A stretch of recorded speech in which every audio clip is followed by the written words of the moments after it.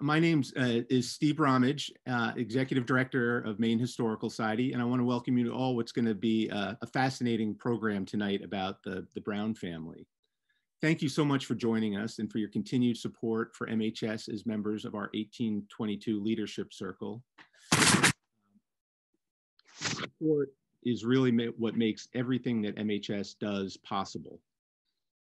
I also want to welcome friends from the Thornhurst neighborhood and to thank Debbie Reed and Jean Gulliver for their incredible ongoing leadership at Maine Historical Society. They have both helped make so much happen here. I hope you're all continuing to endure the pandemic. What a challenging bicentennial year we've had. It's not getting any easier, but perhaps improvements are in sight as we head into 2021. MHS has been challenged by the pandemic like everyone else. We're hustling to replace lost revenue from admissions, cancellation of events, and other sources. But I'm also incredibly proud of the way the staff, board, and the organization as a whole has responded and our ability to continue to do really powerful, important work and maintain our momentum. One of our top strategic priorities has been to find better ways to serve people across the state and country who love Maine but can't visit our campus in Portland regularly. The immediate and widespread adoption of Zoom this year has given MHS an incredible platform to connect with and provide programming to people regardless of where they live. This year, we have nearly tripled participation in our public programs thanks to Zoom, from approximately 1,000 people in 2019 to nearly 3,000 so far this year. All of these programs, too, are available online on our website for viewing at your convenience, MHS On Demand.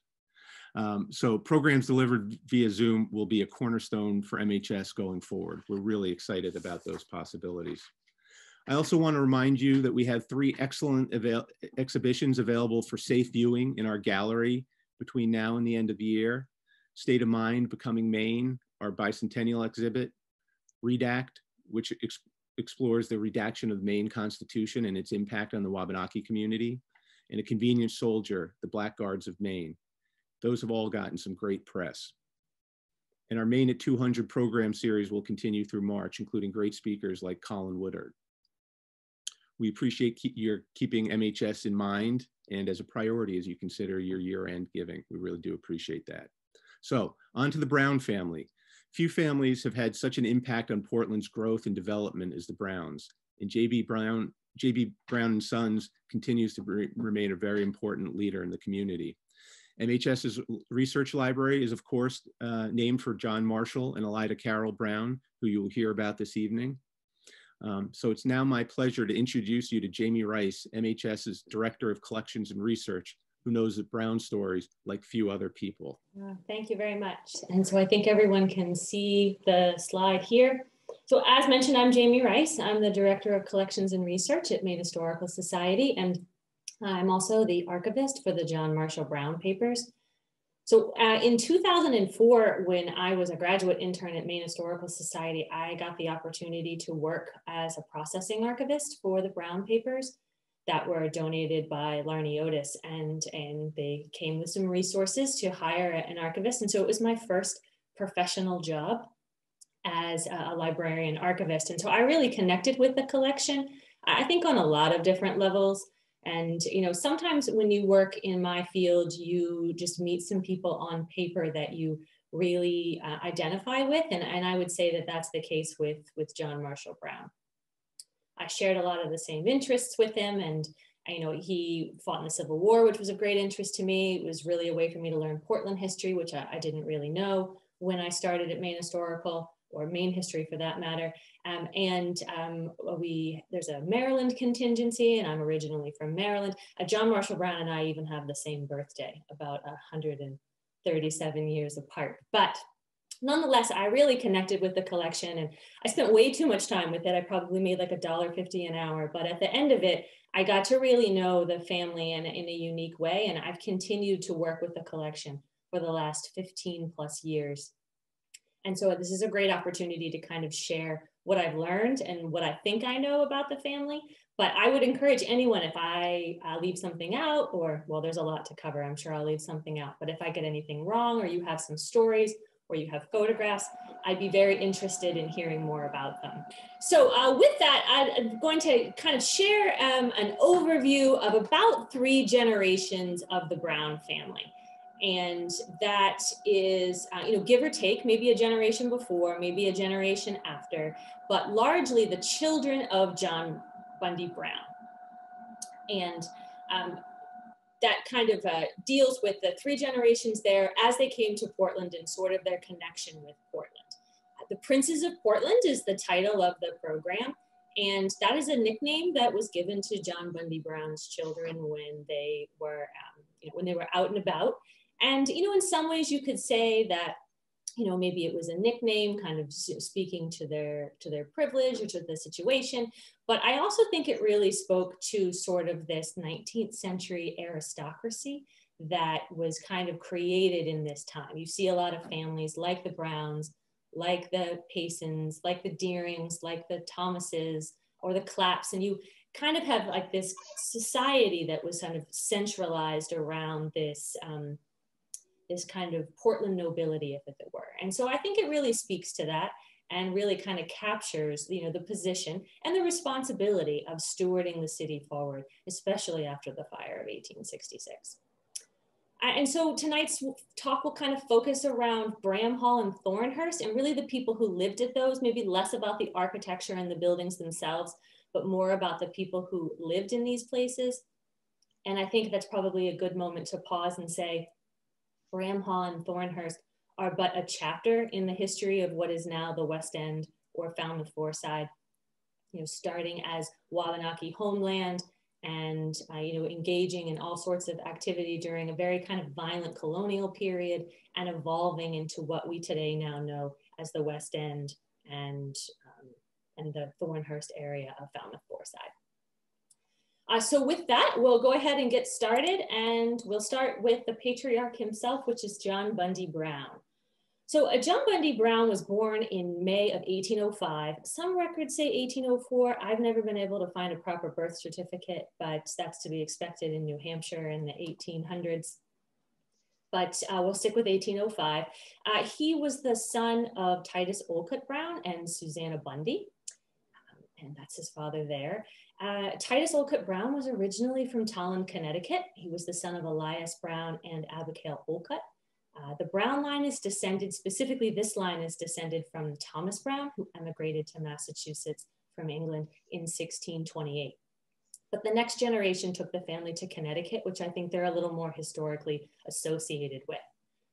Titus Olcott Brown moved from Tolland, Connecticut to New Hampshire, where John Bundy Brown was born, and then eventually to Gray, Maine, where he operated a stage tavern and sort of a tavern / hotel for about 20 years before he moved to Norway. This here says that it's the Elm House, but that was the name for it when this postcard was created. But it's a historic home in Gray.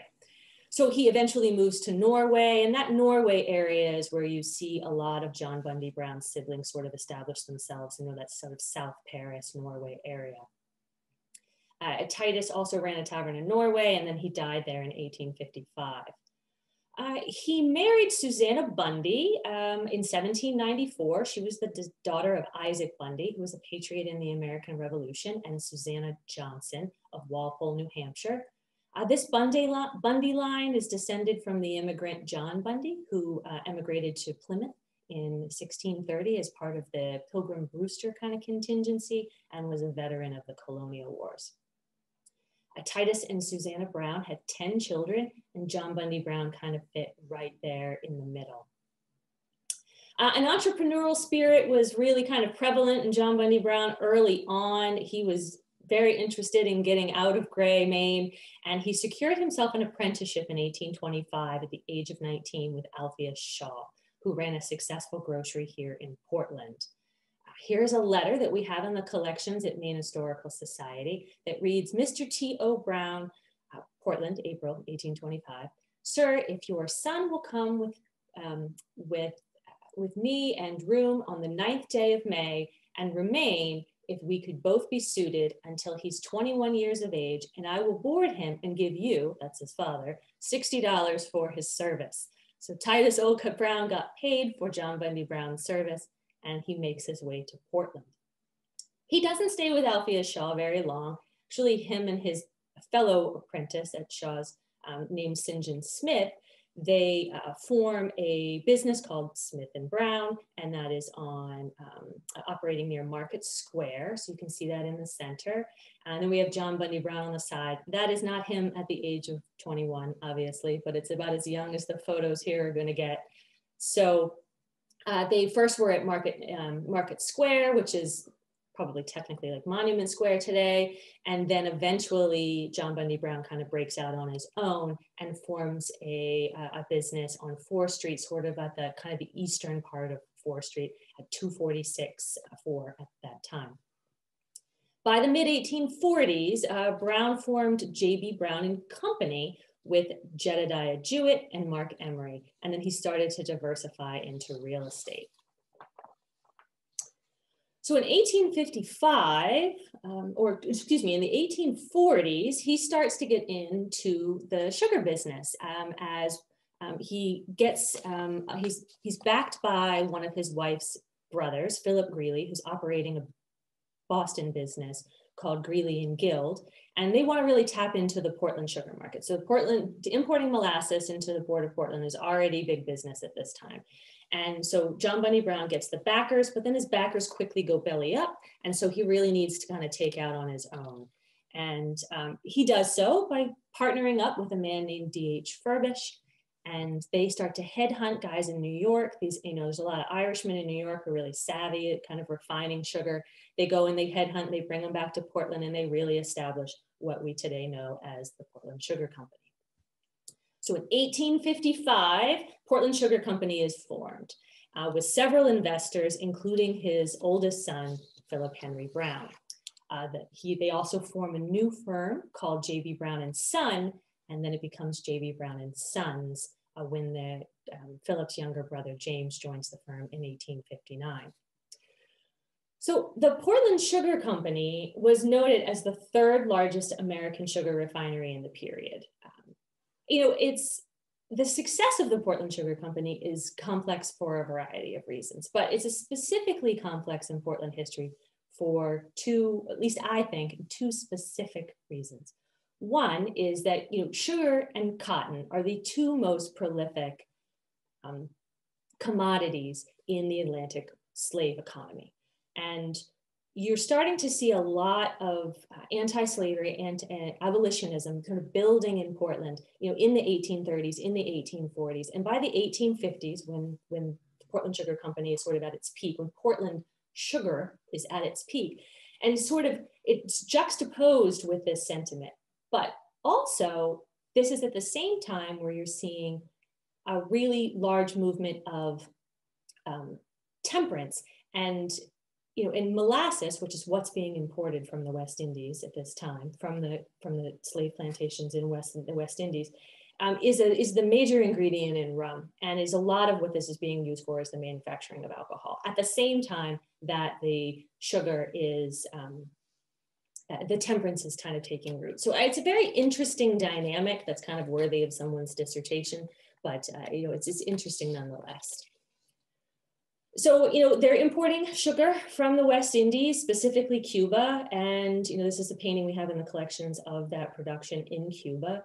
And the sugar, they're finding real success in this. Maine Historical Society plans to kind of explore the complex relationship with the Portland maritime economy, Maine's maritime economy, and the slave economy in our upcoming exhibition for 2021. But it is an interesting complexity to that. So around this time, when sugar business is booming, John Bundy Brown commissions Bramhall, which was a palatial estate up on the West End, and sort of the central kind of focus of tonight's program, or the people associated with Bramhall. It was designed by Charles Alexander, was a favorite architect of Brown's, and really built between 1855 and 1858. Brown had started to diversify into real estate and railroads, which honestly is really what saves him financially after the sugar company burns. But in the same period, he starts to to build his estate. So he's really buying a lot of the land on the Western Prom to kind of break up for real estate purposes, but also to create this pretty palatial home. So during the 1850s, the Western Prom, as what we would consider today, was really unusable, kind of swamp-like land. There were a few, as they called them, quote, shacks, that the people of the day referred to as Hogville, which I think is probably because of the proximity to the slaughterhouses on modern Thompson's Point, but I can't really find any support for that. Brown chose a 10-acre lot in that area. And Bill Barry, Maine Historical's Bill Barry, wrote a great article in the Portland Monthly Magazine in 1995, where he says, and I quote, Brown had originally dreamed of a mansion on the knoll off Brighton Avenue, opposite Fessenden Park, but that lot was not available and Hogville became the object of interest. Brown chose a 10-acre oblong lot bounded by what's today would be the Promenade, Bowdoin, Vaughan, Pine, and Carroll Streets. J.B. Brown and his family also purchased numerous surrounding lots in the 1870s. And you'll sort of see this pattern later with Thornhurst and John Marshall Brown, where it's just buying little pieces of land, well, not little, but little pieces of land and kind of consolidating those, building a large estate, and then breaking down the estate and selling off the pieces of land to create these neighborhoods.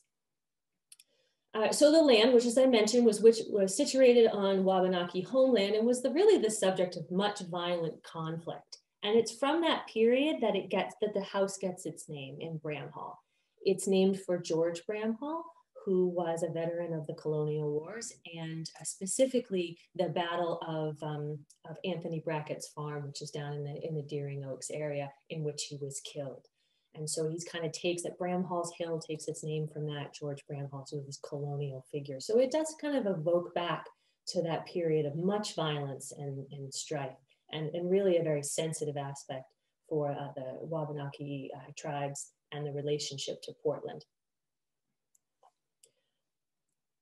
So here's kind of a map that you'll see a little bit. I know the 69 area is really what Bramhall is, and you can see that kind of like long rectangle that's sort of in the middle of the plot. That's Bramhall, and the palatial gardens are behind it. And there were some orchards, and if you can kind of notice that there's Bowdoin Street sort of down, kind of cuts along the side, and a lot of the houses you'll see later in the presentation are sort of on that Bramhall side of Bowdoin Street, where he's kind of breaking off little pieces of that. And so this map is kind of useful to kind of get your bearings about what it looked like. This particular map is from 1882.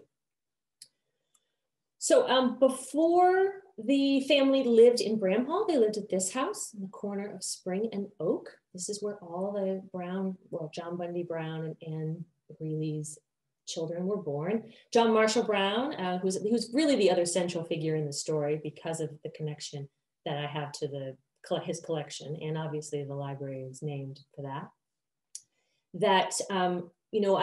His bedroom, I think, was up on the top right, sort of faced the ocean, but this particular home sort of stayed in the family until they finally moved to Bramhall. But by that time, some of his children were already out of the house.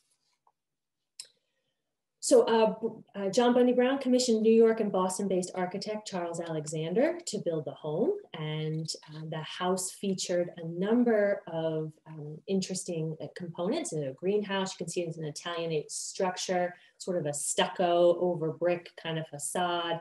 And the home here, you can see some other photographs that we have, kind of some step back, kind of you can see the greenhouse on the piece here. And then here is a little snippet. I'd like to thank Earl Shuttleworth for lending me these photographs, some of which we have in the collections and other we do not. I've never seen floor plans, so I'd love to know where this one came from. But you can see that there was an art gallery in the space, which is really kind of an early precursor to that like salon style New York Gilded Age, where people could be invited into your home to view your artworks that you would have on display. But there was public access to this gallery and really could be considered one of Portland's first galleries. In the newspaper, they called it the first properly lighted room in Portland for the hanging of pictures, which has an interesting component. Brown traveled extensively in Europe, especially in 1860, collecting, but he was also a really large patron of regional artists, especially local artists. Unfortunately, I don't know of a comprehensive listing of his pieces. There was an exhibition with the Portland Society of Art in 1923 that included pieces on loan from family members. Unfortunately, the catalog is lists the people who lent them, but not necessarily the artist, just the titles of the pieces. So it's a little complicated to kind of hear. But this particular one we do know belonged to J.B. Brown. It's called The Cheat Detected, which is by a British artist who actually lived in Portland named Elizabeth Murray. So Bramhall, here you can see the greenhouse. It had palatial gardens, some of the best arranged and most neatly kept garden grounds. The gardener, Patrick Duffy, received multiple awards from the Portland Horticultural Society. And it really kind of spoke to his children's interest in plants. Both his son, Philip, and his daughter, Ellen, were very interested in flowers and plantings. And John Marshall Brown often wrote back to his siblings during the war about how he would like to try to get these plants from the South and send them back, but wasn't very fruitful. Some palmetto trees from South Carolina that didn't quite make it. So to quote Bill Berry again, Bramhall would have rivaled the Victoria Mansion of the 19th century's greatest example of regional conspicuous consumption. Its last hurrah was in 1908. So in 1901, when John Bundy Brown's wife died, the house was really vacated. And in 1908, years after the family moved out, the empty mansion was converted to a banquet hall. It hosted the Apple Blossom Tea, which was for the benefit of tuberculosis charities. It was hosted by members of the family, including Helen Brown Holt and Annie Brown True, who were John Bundy Brown's granddaughters from his son, Philip. So here we have John Bundy Brown and Anne Matilda Greeley. He married Anne Matilda in North Yarmouth, really of Cumberland, but at the time it was North Yarmouth, in 1830. Anne Matilda Greeley was the daughter of Philip Greeley and Dorcas Blanchard, and the granddaughter of Eliaphic Greeley and Sarah Prince. So it's a lot of really prolific Cumberland names, Prince and Blanchard and Greeley. And so she came from a very large family. She was the oldest of 11 children, including the Philip Greeley, who was responsible for getting John Bundy Brown into the sugar business. According to their great-grandson, Charles Shipman Payson, John Bundy Brown first laid eyes on young Anne when he came to town at the age of 14, delivering a load of hardwoods. But I haven't seen any documentation for that, but it'd be kind of hard to have that anyway. John Bundy Brown and Anne Matilda Greeley had 5 children in total, all of which were born while living at the Spring Street house. They had Philip, who you can see in the top left, Matilda, who unfortunately died young when she was 2, James, who's at the top right, John, the bottom left, and Ellen, in that order. So John Bundy Brown lived until 1881. He died after a fall on the ice when he was walking home from his daughter Ellen's house. Anne, his wife, lived until 1901, and that's what time the Bramhall was vacated. So here's just another photograph of John Bundy Brown and Matilda Greeley, probably the most common photographs that you see. There's really 2 common photographs of John Bundy Brown. There's John Bundy Brown with the fur and John Bundy Brown with the tuxedo. Those are really the black tie John Bundy Brown, really the 2 that you see the most of. And this is a pretty common photograph of his wife. So we'll move on to the princes of Portland, and I will use princes in the non-gender specific term and include Ellen in this as well, although I will admit she's probably the sibling that I know the least about. Philip Henry Brown is the oldest of John Bundy and Anne Matilda Greeley's children. He firmly carried forth his father's business legacy. He was born in 1831. He was educated at Portland Academy and Bowdoin College. It's the class of 1851. And he also had a degree from the Lawrence Scientific School at Harvard in chemistry, which you can imagine was pretty useful in the sugar business. So he joined his father's business firm, J.B. Brown & Son, which would become Sons shortly thereafter when his brother joined the firm. He was also part of the short-lived Churchill, Browns & Manson, which was like a logistical firm that was really kind of responsible for the transportation of the sugar. Churchill, I think his name was James, but Churchill was sort of responsible for the ships themselves and the Browns, mostly Philip, was responsible for the warehousing. So they really kind of did the kind of the dry goods component when here, or the importation of molasses, sort of the storing of that. He partnered with his younger brother, John Marshall Brown, eventually to form PH and JM Brown, which also dealt in real estate. He was very successful in business, certainly took after his father in that respect. He was president of a number of Portland businesses, railroad companies, utility companies, board of trade, just very successful in business, and including stewarding the family firms forward. He was also active in social organizations. He was treasurer of the Maine Historical Society. He was treasurer of the Longfellow Statue Association and the Portland Society of Art, Soldiers and Sailors Monuments, and he was an avid supporter of Bowdoin College. He and his brother, John Marshall Brown, were instrumental in the establishment of the Falmouth Hotel, which was through the stewardship of their father, but were really kind of on the ground, more very involved in the establishment of the Falmouth Hotel, which was a grand hotel of 200 plus rooms, which is kind of in that kind of key bank. I don't know if anyone has seen, there's like a new kind of vegan restaurant right in that little area there in Portland, but that's the area that the Falmouth Hotel was in. And this is a picture shortly after it opened. It served as the Maine Republican headquarters for a while. Roosevelt stayed there, Taft stayed there. It was really quite a grand place. And here's a complimentary dinner pamphlet that we have with a menu, which is right after its opening from 1868. Brown was also an amateur photographer. He traveled around the city taking photographs, and he contributed to the Portland Advertiser newspaper with these kind of like jaunts that he would do. And there's this one that I think is really interesting where he writes about how terrible it is to ride on Washington Avenue, and how everyone should avoid what was Washington Street at the time, but how everyone should avoid that by going around the bay, going around the cove. And that's how four-siders should get home. They should never try to go on Washington Ave. So not much has changed. I happen to live off Washington Ave, so I'm well aware. But these continued to be published after his death. You can see the clippings, which is in his brother's handwriting from 1901. They were continually published. And they weren't disparaging. I think they're mostly about people kind of learning about their city and seeing the sights and kind of what to see. And so he wrote a lot of articles for that.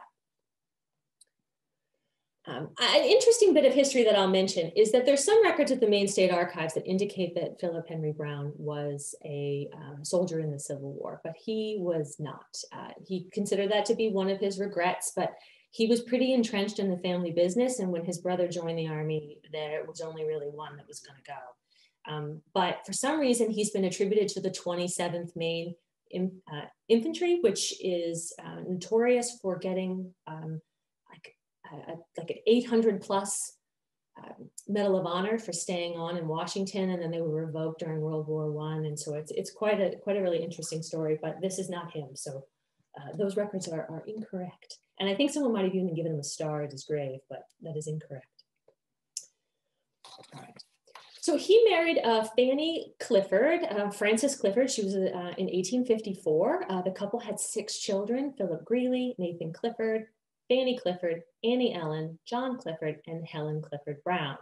The family first lived at the corner of Oak and Pleasant, which is here, and then built the home at 85. This is actually 85 Vaughn Street, which is where the family lived from then on out. It has a different address of 11 Bowdoin Street. I think it depends on the access point. It no longer stands. Fanny Clifford was originally from Newfield. She's the daughter of U.S. Supreme Court Justice Nathan Clifford and Hannah Eyre. Both she and her brother William married into the Brown family. Fanny was very close to her children, several of which lived in the family home until she died in 1900. The 6 children include Philip Greeley Brown. Unfortunately, I do not have a picture of Philip Greeley Brown, but these are one of his photographs. That he was also an amateur photographer, and his book plate. He was an avid book collector. He had an extensive library that was auctioned off after his death in 1936, included several first editions, and Maine Historical Society really benefited from his generosity. This book plate is actually from a first edition Uncle Tom's cabin that we have here in the collections. He never married, and he lived at the family home until his death, and was also involved in the family business. He worked at J.B. Brown and Sons and the P.H. and J.M. Brown, and really kind of took on that legacy from his father in the business sense. I also find it really interesting that his handwriting is almost exactly like his uncle's, but it's sort of just a strange observation. His brother, Nathan Clifford Brown, was an ornithologist. He went by the nickname of Cliff. He attended Bowdoin like his brother. They both graduated in 1877, the class of 1877. They were kind of like Irish twins. He's most known for his works, The Birds of New England and Adjacent States, Catalog of Birds of Portland and Vicinity, and his work on birds of Alabama, which is an interesting aspect. He practiced taxidermy. He studied under American naturalist Charles Johnson Maynard and was a friend of explorer Robert Peary's. They practiced taxidermy together. He married Florence Cornelia Pell in New York while living in Paris in 1887. They had one child named Cornelia. They had kind of a messy divorce. There was a lot of accusations and abuse, and he lost custody of his daughter. He moved back to Portland. His ex-wife made national news when she dared to try to use her maiden name when she opened a business, and her family felt it was spite work. And so there was a lot of a scandal on that as well. Both she and him both remarried. Nathan and his wife, Susanna, then lived in Portland. And there's a couple different houses in the West End referred to as the Nathan Clifford Brown houses, all in the Landmarks Registry. This is Frances Clifford Brown. She's known as Fanny. She was their third child and oldest daughter. She was educated at Miss Simon's School. She married Lindsay Prescott of Boston in Portland in 1887. Lindsay was a descendant of William Prescott, who was a Bunker Hill patriot. The couple lived in Boston, and they had 4 children: William, Edith, Frances, and Augusta. The family traveled extensively. Lindsay worked in cotton manufacturing, and Fanny was involved in social organizations like the Women's Municipal League. 2 of their daughters served overseas. One is actually was a yeoman in World War I in the US Navy, and the other in the YMC canteens in Europe. This is Annie Ellen Brown. She was born in 1860. She was also educated at Miss Simon's. She married Frank Daniel True, and the True family is pretty connected with the different homes on the West End and for the Bramhall neighborhood. He was a wholesale grocer and a member of the Maine Historical Society and Maine Genealogical Society, a pretty active member. They were involved in lots of different charitable organizations. They lived at 113 Vaughan Street, which is, I'll talk about later, it was known as the John Marshall Brown House. And the couple had 4 children: Dorothy Daniel, who moved out to Montana, Annie, who married William McCandless, and Mary, who predeceased her parents. And they also had a farm out in Mechanic Falls, I think. And then here is John Clifford Brown, known as Jack. His experience this is a pretty sad story. He was a bit of an adventurer. He joined the army, and during the Spanish-American War, I was pretty disappointed that as an officer, he wasn't deployed to Cuba. And so when his enlistment was up, he re-enlisted as a private, despite his parents' wishes. He got quite sick from typhoid in 1900 out in California. Helen Brown, his younger sister, traveled with her mother Fanny out to San Francisco to see. And there's a book called Gentleman's Soldier, which was written by Joseph McCallis. What's actually John Clifford Brown's journals, but it's compiled by Mr. McCallis. And there's a really poignant section that talks about the last days of both the mother and the brother. So Mrs. Holt, who's Helen, was Mrs. Holt, was then 24 and single, and by her own admission, sheltered from the responsibilities of independence. She traveled across the country with her mother to visit her dying brother. 2 women making such a journey unaccompanied at the time was no trivial undertaking. Yet they were hoping to provide some solace to the desperately ill young man. Tragically, her mother came down with a cold on the way and actually died in the deathbed alongside her dying son. He shortly died, maybe about a month and a half later, both of them in San Francisco. And so it's a really it's a tragic story. It's a really interesting book if those of you who might be interested in that.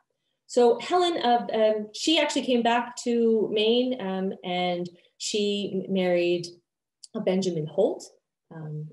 She married Harrison Holt, not to be confused with Benjamin Holt. She married Harrison Holt, a graduate of Harvard and also a veteran of the Spanish-American War. So here's another picture of John. This one's really great. It's at Thornhurst, and it says that he just drank 15 glasses of lemonade, which I'm not sure why that was important, but clearly 15 glasses of lemonade. Helen came back and lived at the house at 55 Bowdoin Street. The couple had 3 daughters, Helen, Julia, and Frances, all of which went. So we're on to the second child, which is James Olcott Brown. This is John Bundy Brown's second son, and by all accounts, his favorite. He was interested in the humanities, education, and literary pursuits. He was a poet.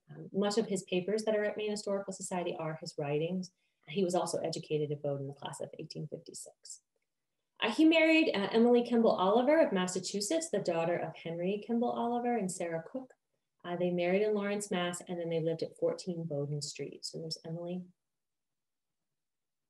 And here's their house at 14 Bowdoin, which still stands, the James Olcott Brown house. And this is their daughter, Matilda, that's over on the far left. Unfortunately, James died very young. He was 24 and he had diphtheria. John Bundy Brown was devastated by his son's death and actually established 2 scholarships in his honor, one at Bowdoin College and one at Portland High School as the Brown Memorial Medal, which you can see a one here. The Portland High School is still given out. Until recently, it was given out to 5 boys and 5 girls, but I think that they entered the gender-specific nature of it just last year. And the Bowdoin Scholarship was for a Portland High School graduate that was attending Bowdoin, and one was given out to each class. Matilda, who was James's daughter, really kind of stood in as his heir. John Bundy Brown continued as her guardian. And unfortunately, she died at the age of 19 while living in Newport. Her mother had remarried a General George Andrews. The family moved to Texas and then eventually to Rhode Island, where Matilda died. John Bundy Brown was devastated when she died, and actually he died about 4 months later. Some of the family story said that he died of a broken heart.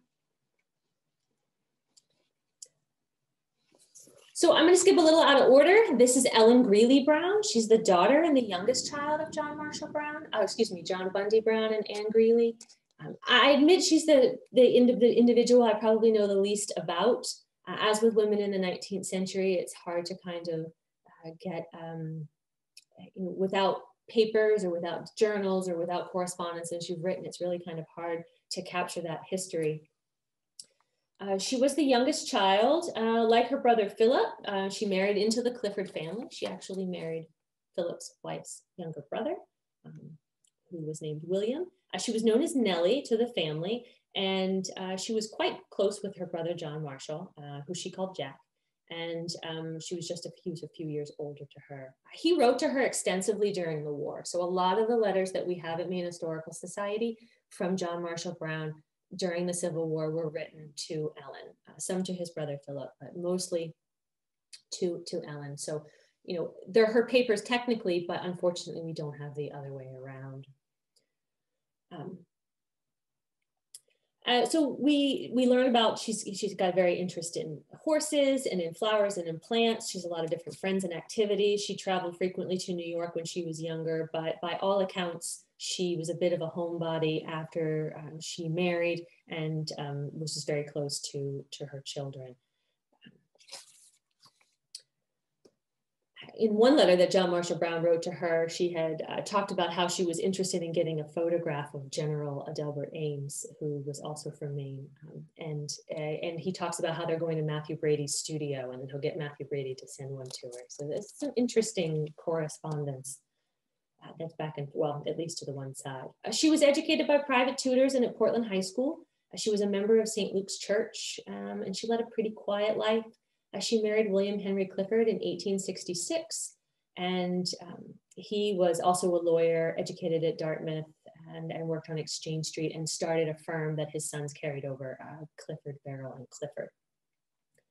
The family lived at 113 Vaughan Street in a house that is historically known as the John Marshall Brown House. So it technically was built by John Marshall Brown. It was in 1867, but he only lived there for a couple of years, and then he moved out to Falmouth Hotel, and then eventually in town to State Street. But the house is still known as John Marshall Brown, but the Cliffords lived there for the duration, and then eventually, when her son dies, it passes to the True family, which is like her niece, nephew situation.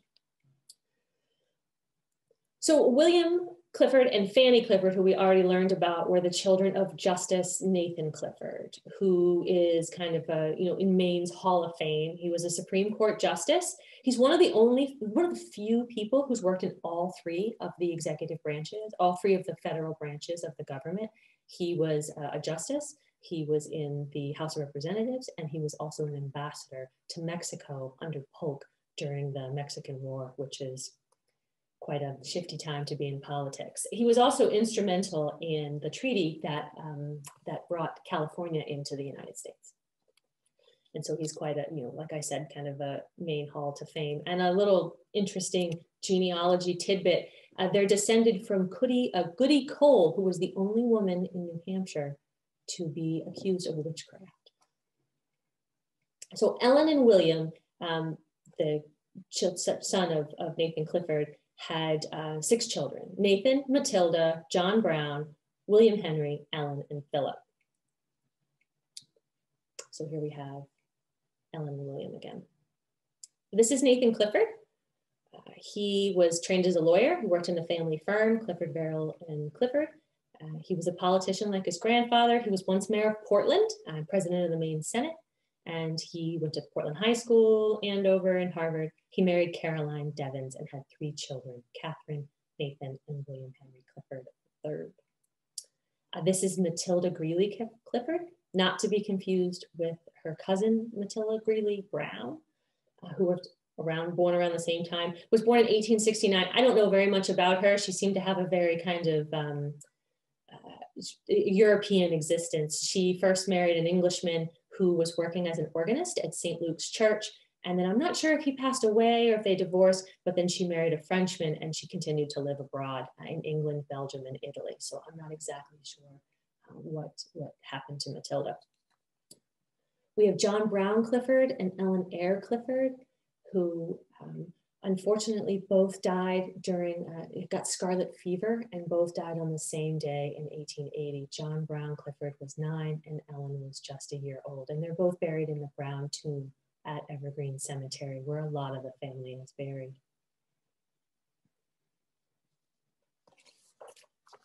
Captain William Henry Clifford was educated at Portland High School and MIT. He also worked in the firm, but he launched a military career. He was also in the Spanish-American War. I don't have a photograph of him, but this is his marriage certificate, which I find pretty interesting that he got married in London.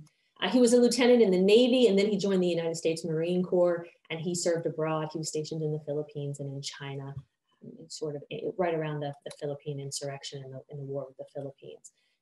Although he really lived in Virginia, he maintained an office and a home here and worked for the family firm, sort of. And then this is Philip Greeley Clifford.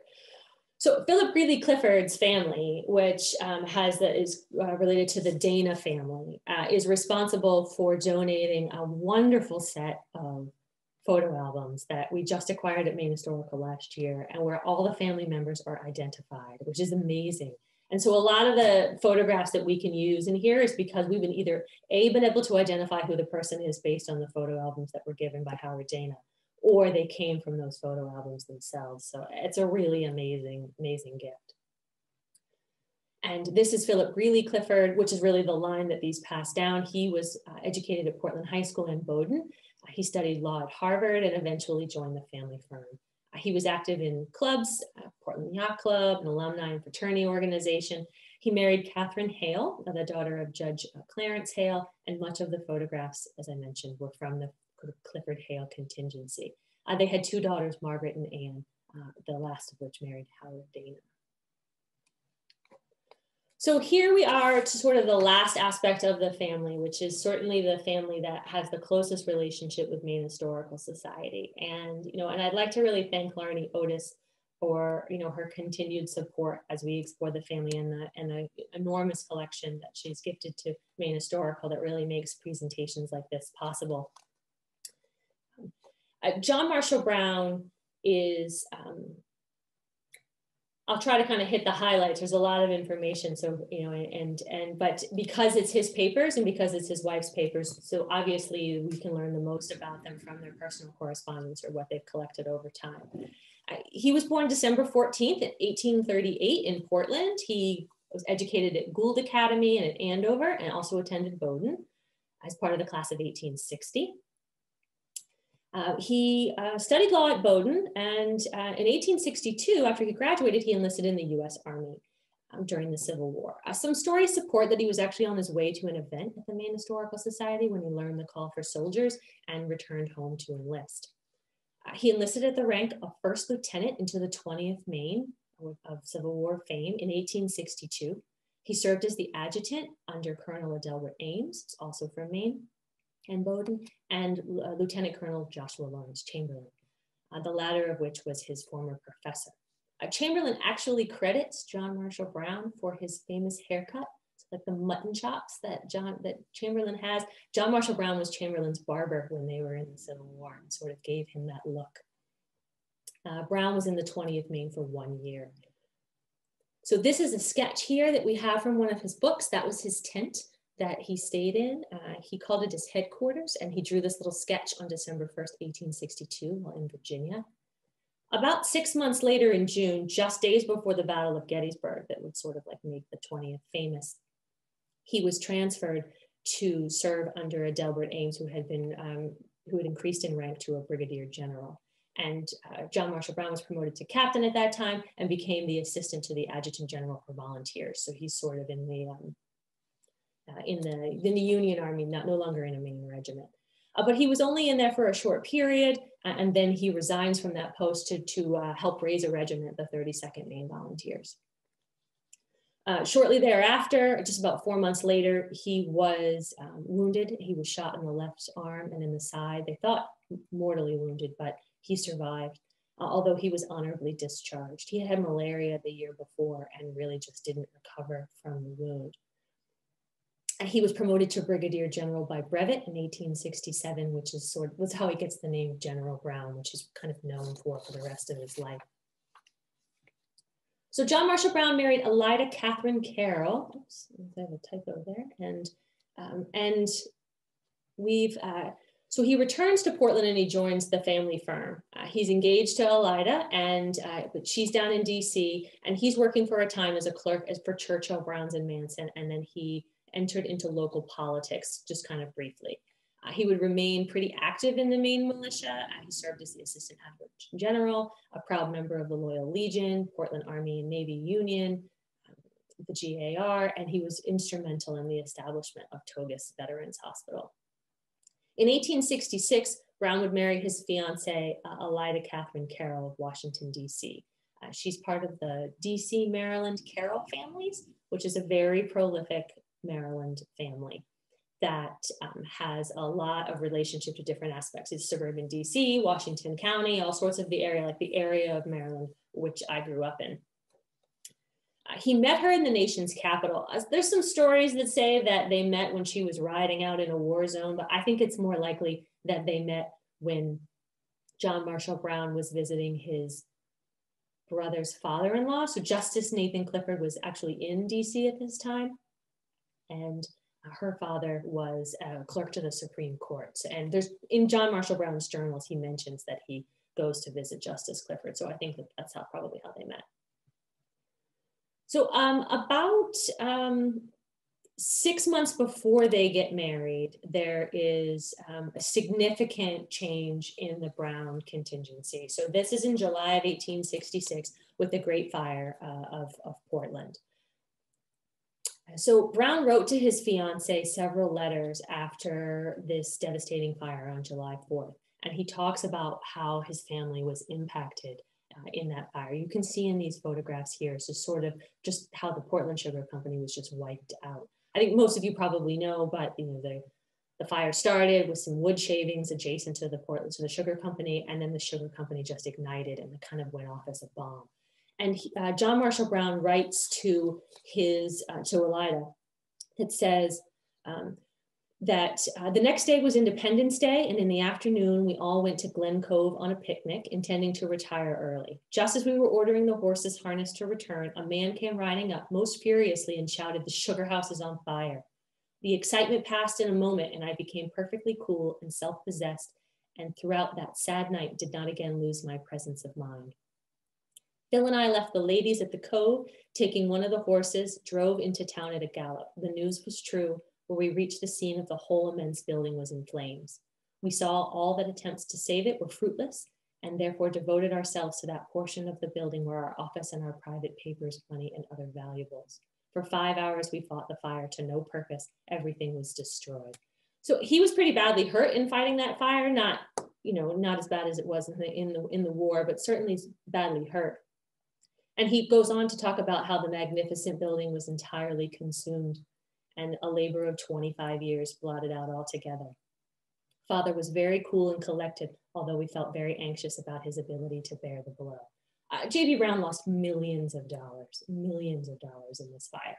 It was completely devastated. And although he rebuilt the sugar company, by that time, the technology that they were using was really outdated and he just couldn't compete. But fortunately, as I'd mentioned, he had diversified into other aspects, and being involved in real estate, obviously both was able to rebuild his city and capitalize on the need for a significant number of new buildings and to really kind of craft the city into what the city is that we know today, including the Falmouth Hotel, although it doesn't stand, but sort of that was really the kind of epicenter of the rising of the Phoenix, as Portland would refer to itself.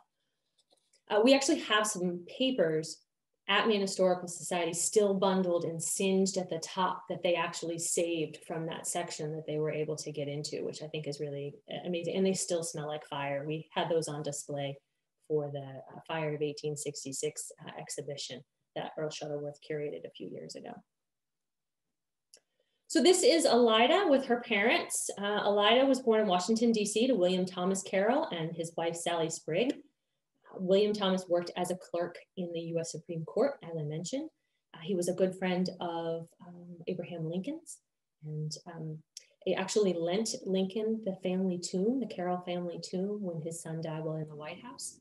And the Bible that Lincoln swore in on was actually lent to him by William Thomas Carroll, and that's actually still the Bible that the president is sworn in on. As I mentioned, the Carrolls were descended from the immigrant, they're from the Carroll family. They were from a particular immigrant line of Charles Carroll, known as Charles Carroll the Settler. Most Carrolls have a jazzy nickname attached to their name because they like to all use the same name over and over again. The two most famous being the signers, Daniel Carroll, the signer of the Constitution, and Charles Carroll, the signer of the Declaration of Independence. These Carrolls, our Carrolls, are descended from another line. So there were three cousins that came over. Each signer is from its own branch, and then this is a different branch. So all related, but different branches. This is Violetta Lansdale Sprigg, who is Sally Sprigg's mother. Her parents were the 17th governor of Maryland, named Samuel Sprigg, and Violetta Lansdale. Sally Sprigg and William Thomas Carroll were technically half first cousins. Their parents were half siblings, which is pretty common in English nobility, but a little less so in the American contingency. And this is Violetta Lansdale Sprigg, who is the mother of Sally Sprigg and is the namesake for the Violetta Lansdales that you see throughout the family from generations to come. So as mentioned, the Carrolls were members of Washington, D.C. society. They lived in the Northwest. They said he was friends of Lincoln's, and their daughter actually married close friends of his as well. And so the Elida siblings included Violetta Lansdale, who married Dr. Thomas Mercer, Samuel Sprigg, who was a Civil War general, William Thomas Carroll, Charles Carroll was also a Civil War veteran. And then she had two siblings, Howard and William, who died young, and a Caroline, who actually ended up living in Portland. She was married to a T. Dix Bowles. Her sister, this is the family home in Washington, D.C., where they lived at 1801 F Street. Her sister, Sally Virginia Carroll, was a noted socialite, and the Countess Esther Hazy. And it's a pretty kind of crazy story. She first married one of Lincoln's friends, the Charles Griffin, who was at Appomattox, and then she married the Count Esther Hazy after Griffin passed away. In her 70s, she was sued for alienation of affection. She supposedly stole the 20-something husband from another DC socialite, and she was being sued for that. And it was all over the papers. It was quite the scene. So this is another picture of Elida and John. This is at Thornhurst. She was born in 1844.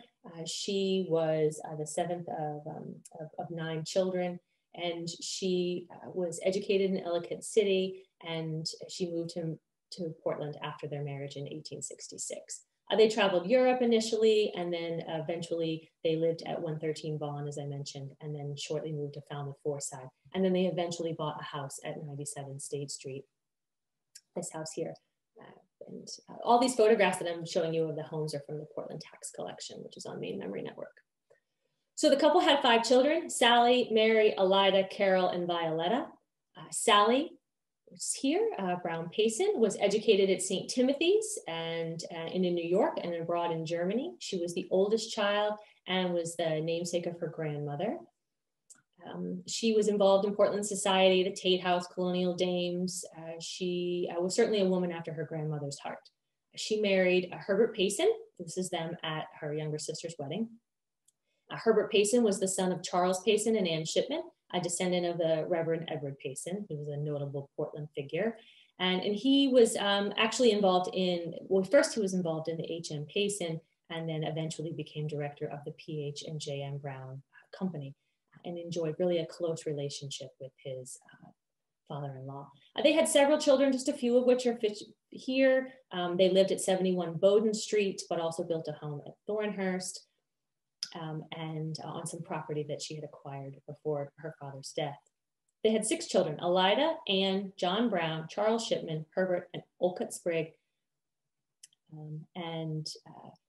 Elida had married Roger Vinton Snow, Anne Carroll Payson, who unfortunately is probably remembered for her brutal murder in 1976 in the Thornhurst neighborhood during a botched home invasion, which actually set a court precedent to differentiate between manslaughter and murder. So it's a case on the books for that reason.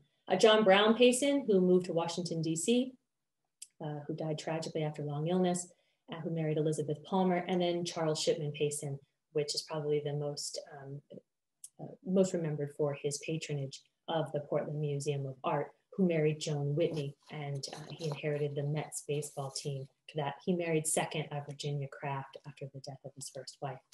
Herbert Payson was a Maine politician. He was pretty established in the Thornhurst neighborhood area, and he was also a member of the family firm, and of course, the Portland Country Club. And then their youngest, Olcott Sprigg, was killed in World War II, and his wife, Ann Barton, died shortly after. So this is Elida Greeley Brown. I think most of you probably associate with St. Mary's in Falmouth Foreside. She was born in 1870. She was educated also at St. Timothy's, and as a teenager, she studied art in Europe, where she died in Switzerland in 1889, the age of 18. Her cause of death, I think, was typhoid fever, but because you can't bring, her parents really desperately tried to get her body brought back to the United States, and you cannot bring a body back at this time that had died from an infectious disease. And so I think that the death certificate was changed to show perforation of the bowels, of which a symptom was fever, because they tried for about 6 years to bring her back and were finally able to do so. While they were trying to bring her back to Maine, they erected St. Mary's Chapel on the Foreside in her memory. Like I said, because of quarantine laws, it took a really long time, but finally she was brought back aboard the ship Vancouver in 1895 and was interred at St. Mary's sometime during the week of April 9th, 1895. John Marshall Brown and his wife Elida are also buried in the family crypt. So here are some early photographs of the church. Mary Brewster Brown, who is actually the younger of the two on the side with a little bow tie there, known as Molly, was John and Elida's third child, educated at St. Timothy's. She married Dr. George Strong Derby, excuse me, the son of Haskett Derby and Sarah Mason in 1901. He was a Harvard trained ophthalmologist, and their wedding was quite the hit of Boston society. It took place at St. Mary's, and she was a charming bride in white taffetas and voluminous veil of tulle. Dr. Derby's family was from Boston, and then the Derbys lived there until Dr. Derby's death in 1931. Molly died a short time after in 1934 at the house on Thornhurst. She was very active in the American Red Cross during World War I and was even decorated by the Italian government for her service. The couple had 4 children: Haskett Derby, Mary Brewster, also known as Bootsy, 2 young children, Olka and Sally, who died in infancy, and they maintained a family home at.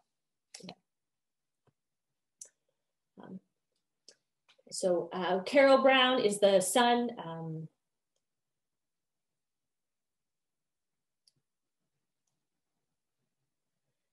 So Carol Brown was the only son of John Marshall Brown and educated at the Fay School in St. Paul's and at Harvard for a few years.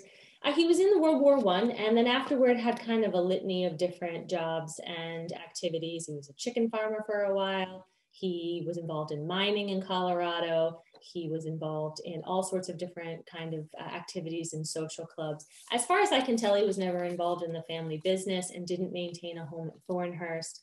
Although he was one of his father's trustees, I don't think he had a really close relationship with the Browns. He moved to Florida in the 1930s. He did marry Amanda Juneman in Colorado in 1877, and they had 2 children, John Bundy Brown II and Patty Field Brown. And I think they also had a young daughter who died as an infant. John Bundy Brown was on the professional golf circuit, and his sons are also keep quite a few collections to Maine Historical Society. So here's a picture of Carol. We just have some pictures of him when he's a kid, and that's with his sister Violetta. So Violetta Lansdale Brown is the last of the children, and this sort of kind of goes into where I'll close about Thornhurst. She's really kind of the steward of the Thornhurst kind of memory and legacy. Although the family trustees all was involved in the estate of John Marshall Brown, it really was Violetta that kind of carried the history. She was the youngest and I think the favorite of her father, John Marshall Brown, and was educated at St. Timothy's, of course. She married Harold Lee Berry in 1905. Harold Berry, here's a picture of her when she's young. And this is her picture from her wedding. And there's their wedding. And that's her mother, Elida. This is all at Thornhurst. Harold Lee Berry was the son of Alfred Berry and Frances Crosby, a notable family from the Mid-Coast area. And he worked in the family business of A.H. Berry Shoes and was involved in local politics. He was a Bowdoin grad and an avid Bowdoin supporter. We have lots of Bowdoin material from Harold Lee Berry here at Maine Historical. Violetta was quintessential lady who lunched. She was involved in all sorts of society activities: Tate House, Mount Vernon, DAR, Colonial Dames, Red Cross, YMCA, you name it, she was involved in it. And they had 2 daughters, Martha, who married James Neals, and Violetta, who married first Jack Spencer and then second James Otis. So this family really serves as the stewards for the collection that came to Maine Historical Society. Violetta, at least to the best of my knowledge, really served as the family historian, was very interested in that like her father. She also wrote poetry and she's kind of interested in those same things. And in her father's will, so here's who she is with her 2 daughters. So in her father's will, that both she and her sister Molly could choose property as long as it was agreed upon by the trustees. And unfortunately, the trustees were all their husbands, their brother, and their mother. So they each kind of got a piece of Thornhurst. Sally Payson had sort of already been established. And Carroll, to the best of my knowledge, just whether either wasn't interested or just wasn't. I mean, he was a trustee, but he just didn't seem to kind of break that piece off. But Thornhurst, as most of you know, was a farm that was owned by John Marshall Brown and Elida Carroll Brown out in Falmouth Foreside. So it was a working farm. It was a gentleman's farm, but it was a working farm. And at the time of his death, the building still stood. And just like kind of Bramhall, you see all these different pieces of land were being bought up over time to create this farm, this estate. And then right before John Marshall Brown's death, you start to see the pieces kind of break off, much in the way that John Bundy Brown did, where he kind of broke the pieces off for different members of the family.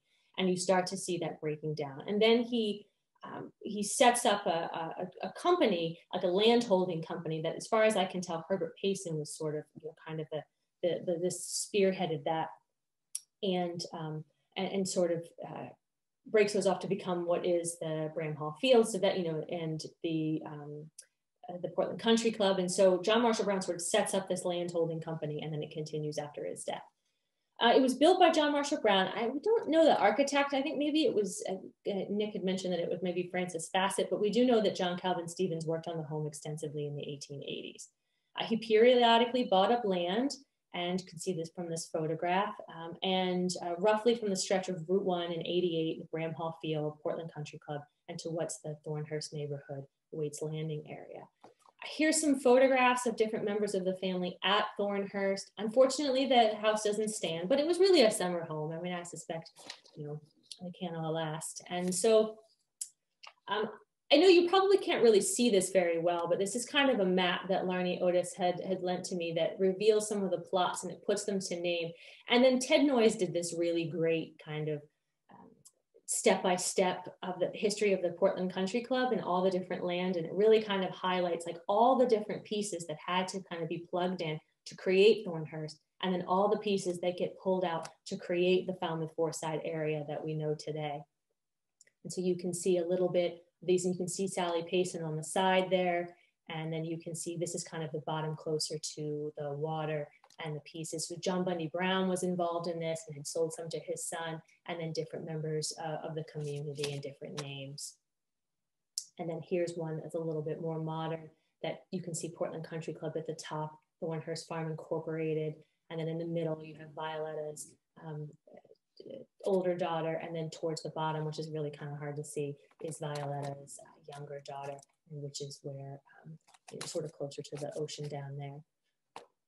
And then the last here we'll say, Bramhall and Thornhurst in these ways, I sort of kind of anchor the talk in there, that the gates for Bramhall, actually I believe at Thornhurst, and they sort of, both of the John Bundy Brown and John Marshall Brown really having that, that sense about buying the land, piecing together, amalgamating the land and bringing it all together, enjoying it by having these large estates where their families and their friends could enjoy themselves, and then breaking the pieces out and developing them in a way to help sustain, the future generations of his family. So I think it really kind of neatly ties the story and those pieces together and really anchors the story of the Browns. So to the end of the presentation, I apologize, I went over a little bit, tried to, and hope I didn't talk too fast. And we'll close out with a photograph of the Browns and two of their friends in that piece there. I'll turn it over to you, Steve, or? Yeah, Jamie, thank you. That was wonderful. There's so much, it's such a sprawling family that's had impact in so many ways, and there's so much wonderful information and stories and tidbits. So thank you for just such a nice orientation.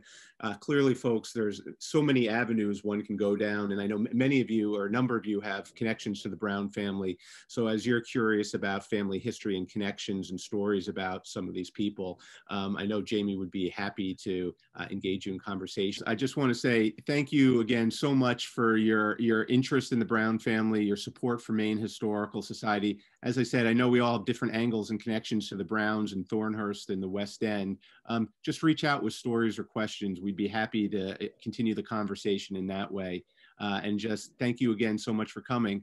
Again, we hope you stay healthy and well as the pandemic plays on and we get to Christmas, and may 2021 really be a wonderful kickoff to Maine's 3rd century. So thank you all so much and have a good evening.